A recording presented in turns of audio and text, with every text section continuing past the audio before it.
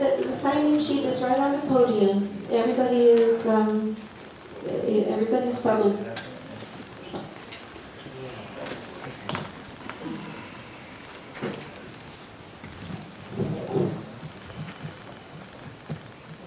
But for the benefit of the audience, if everyone could also explain who they are when you get up there, because I don't know everybody. Thank you. You don't know it now. Yeah, kind of jam it over the top. Well, if you don't know by now, I'm J.T. Moffett. You know, right following after Peter's comment and the comments from the building department there, you know, and someone else mentioned how, you know, they've already changed some of this stuff. Well, I talked to Councilman Makata this week at length on the phone. We have tug of wars, and we'll find little battles like in the old days with gladiators on the phone. And he told me, well, what you don't know, Mr. Moffett, is that, you know, Luis Garcia's already taken some of these severe penalties out of there. And he's taking this out, he's doing that, and trying to make it palatable for people. But what you don't know, Mr. Makata and many of us, I know, because of Peter Wogsness, thank God, is that these codes are tied into the International Code Book. And I'm going to tell you straight up right here before God that supersedes anything that's in the Chapter 7 codes. Because they are directly tied into the International Code Book, it doesn't matter what they take out and erase, because the International Code Book is going to rule your lives in Benson, Arizona if we adopt these codes. And don't forget that. Don't let them fool you with what they take out of the Chapter 7 codes, my friends, because the International Code Book is the one that we're going to have to live by. And we have no control over what they put in or take out. Once we adopt these codes, which I know we're not going to do, I know God is with us to defeat this. But once they try, if we were to adopt these codes, the International Code Book would reign in Benson. Doesn't matter what our little city codes say. If they want to enforce something, doesn't have to be in the Chapter 7 or Chapter 9 codes, my friends. If it's in the International Code Book, you're sunk. Don't forget that. Don't be fooled by the rhetoric and the propaganda coming from City Hall. If they want to enforce something, all they got to do is say, well, it says right here, refer to this part of the International Code Book. Doesn't matter if it says it in the Chapter 7 codes or not. It doesn't matter that Mr. Garcia is taking these things out of the Chapter 7 codes. Don't forget this, whatever you do. We've been duped into believing that this is the only solution to our code issue. Now, first of all, I ask you as residents and business owners in this community to make a list of what you think is important in your life. I'll bet anything that the codes are not on that list. And yet that's all we've heard about from City Hall and City Council for how long? It has become the #1 thing we have to do in Benson or we're all going to die. And yet look at all the things, the issues that are important to your lives. Why are we sitting here, you know, being lambasted with this dire need? There's a reason, I know. I'm not going to get into it tonight. But it's because people in City Hall messed up. And now they're in jeopardy of being fined by the government. What do they call it?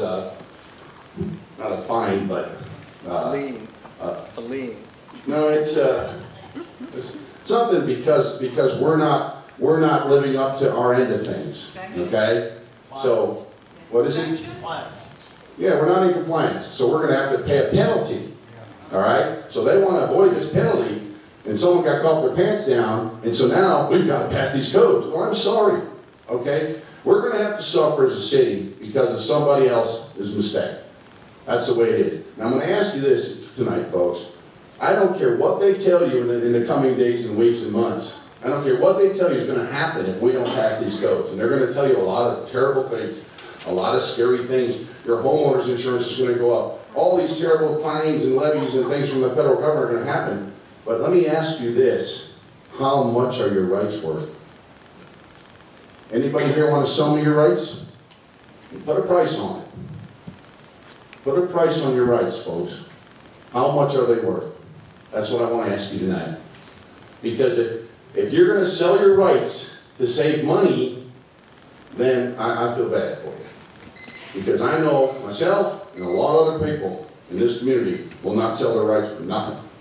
And if it means we gotta take a hit and pay higher insurance or whatever it costs, I don't care. Look at our founding fathers. What did it cost them? Their lives, their freedom, for their rights. The Bill of Rights is tainted with the blood of patriots. And I'm going to tell you something. We need to stand firm no matter what scare tactics they throw at us and say, you figure it out. You caused the problem, you fix it. But don't put it on us to adopt this code and sell our rights. Because I can assure you one thing, and this election is so important for this very reason. If we get a new council in here, we're going back to the UBC codes. We're getting rid of this international building codes. I promise you that this is what I've heard from the candidates. We're going back to the UBC codes because those are safe. The builders know them. They know what's expected of them. We've got to update a few federal laws that come into being since our last update. You know, nothing serious, nothing really drastic, nothing that's going to harm you or take anything from you. It's just some things like handicap things and stuff of that nature. No, I can talk for 2 more minutes, thanks. Nice try. I get 2 more minutes. I have a split personality. Anyway, so I want you to keep that in mind, all right? It's really important. You have to understand, since there's nobody following me at this point. Oh yeah. Oh, Diane, okay. And then Ron. Oh, I didn't see any There's a bunch of people. All right, anyway, I'll let go of that. Hey, thank you. All right, let me say one more thing. This probable cause thing, this kills me. Probable cause is defined right off the internet from Diane, thank you, that a crime has been committed. So how are they going to do that for a code violation? It's not a crime, right? It's a code violation. Let me tell you something, folks, because I love to use this example. If your dog poops on your lawn, you have committed an unlawful act because you didn't follow behind with a scooper on your own property. If a neighbor complains about the dog poop on your lawn and insects, according to the way it's written, and read it for yourself in your codes, insects are attracted to this dog poop, you have committed an unlawful act. You have committed a crime. Because of the way this is worded now, probable cause exists. You have committed a crime. Now, it gets better. The dog keeps pooping. I don't know how that happens. The dog keeps pooping on your property, okay? You don't run after it and pick it up all the time because you've got to work like a dog to pay your bills. Or you may be old and frail and you can't follow after your dog all day long. Now, you've had 2 or 3 complaints. The fine starts at $75, goes up to $750 now. Now, you are a habitual offender. I'm just reading it from the code book. Read it for yourself. I'm not making none of this up. You are now a habitual offender. You have committed too many crimes. You are guilty of a Class 1 misdemeanor, punishable up to $2,500 and up to 6 months in jail for dog poop on your property. Okay, JT, let somebody else. Yeah, thank you, JT. Thank you.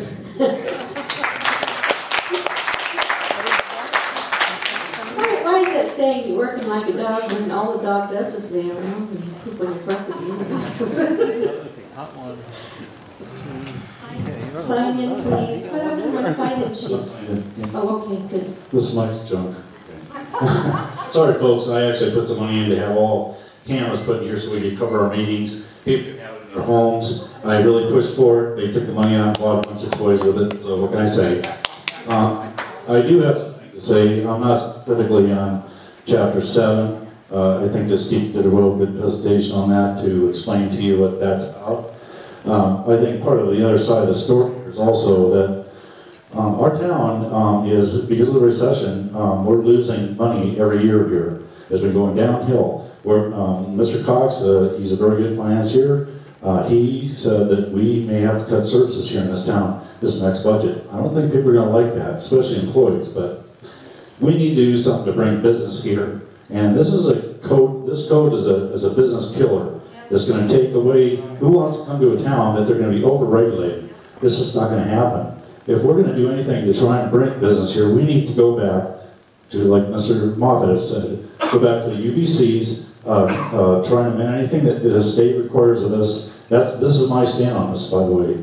And, I believe that if we can start back and give the people more room to grow and open their businesses, that maybe someday, if things get out of hand, we can probably bring the codes and get them a little stiffer. But right now, this is an analogy to me of like taking a baby and cleaning him up with chlorine, and he's clean, but he's dead. And that's exactly what's going to happen to this town if we do this. So my stand on this right now is to just take these codes and get rid of them, go back to the earlier codes we had, comply with the state and local, the county, whatever codes that we have to abide by, and then we can let business happen again. Thank you.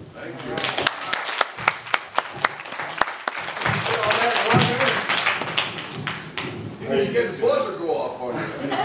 How do you do that? Because he's not as long-winded as you are. Okay. Next on the list is Paul Lotzoff. Thank you, Kathy. I guess this is we have junkier equipment at the radio station. So, just a few things I'd like to mention, not necessarily about Chapter 7. One point on Chapter 7, we're not being told much about what the existing code says. Surely there must be some enforcement proceedings allowed in that too. So it'll be interesting to find out what we've got right now. Some of you will probably seen this booklet that I put out some time ago. Supposedly, a little over a week ago on Monday, 1,500 of these were distributed. However, I have absolutely no evidence that anybody ever got one. 15, somebody did. Well, that's reassuring. Anyway, if you did, I'd like to hear from you. Okay, a little bit of a couple of things about what's in this booklet and other things. You'll discover that there's a lot of information here that you won't find anywhere else, particularly about where the city spends its money. And that, of course, is an extremely important part of local government, where the money's coming from and where the money's going. And a whole lot of things in here about how much people get paid and ridiculous salaries, and others some rip-offs, like $1,500 or something like that to buy Halloween bags. Where does all this come from? And what I'd like to mention to you people right now is that there have been a couple of real interesting changes. One of the things that we, the members of the press, including both the newspaper and the radio station, in order to do our job right, we have to have what is called a city council packet. These are packets which are given about, I'd say 60, 70 pages, maybe more than that. And all members of the city council used to have these packets.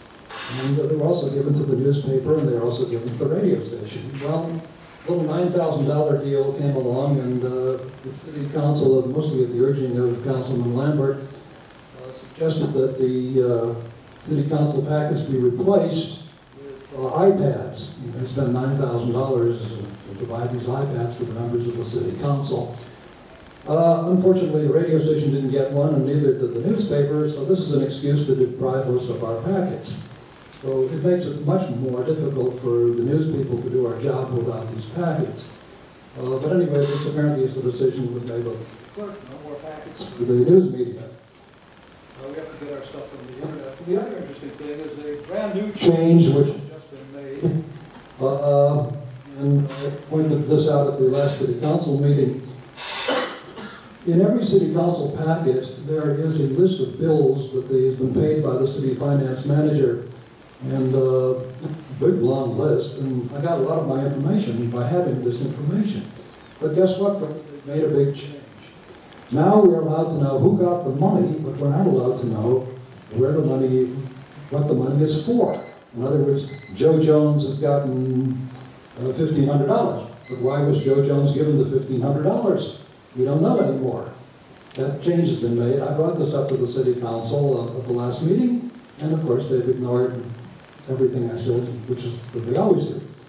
So, and they ignore almost everything that anybody else says during the city public meeting.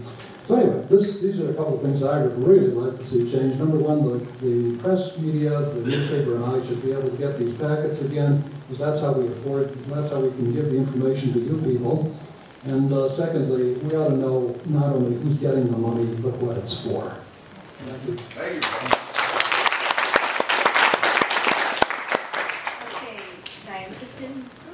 Diane Tipton.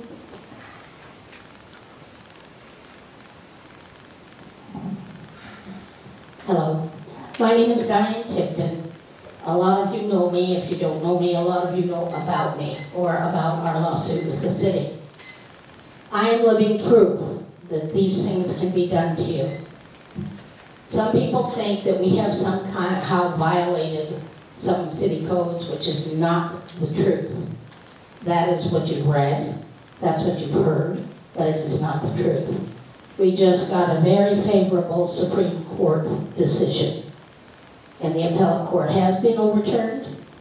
Judge Benson, it was ruled that he did have jurisdiction, which is why the city took us to the appellate court, and they've given us a revenue by which we can collect our attorney's fees. And that is a big victory, not only for me and my son, but for this community, because we were fighting for your property rights as well as our own.